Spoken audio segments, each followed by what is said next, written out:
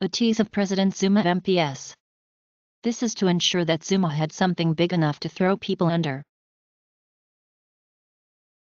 Picture, Gallo Images 2017 will see Zuma not only burdened by another adverse public protector report, but also a court setback in the battle to evade corruption charges. Deputy President Cyril Ramaphosa has broken his silence, both on infighting, warning of a government at war with itself, and on his future plans, declaring his candidacy last week.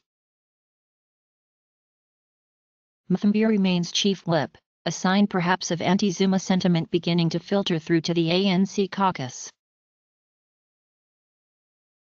If Zuma ends the year in defiant mode with a minority mutiny contained, its consequences will include a special consultative party conference in July at the behest of ANC veterans who want him to step down.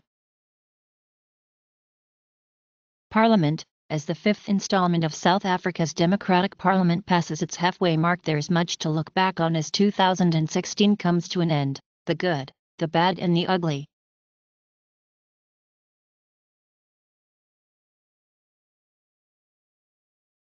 Thanks for viewing this tease.